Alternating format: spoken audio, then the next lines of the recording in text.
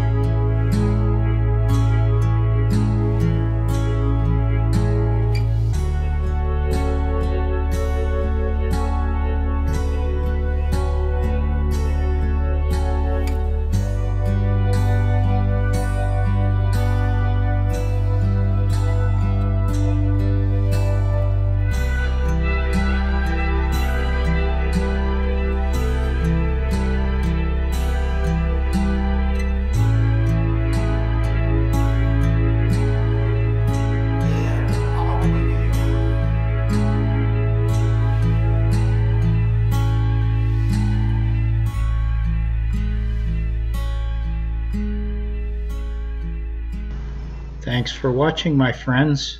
Bye-bye.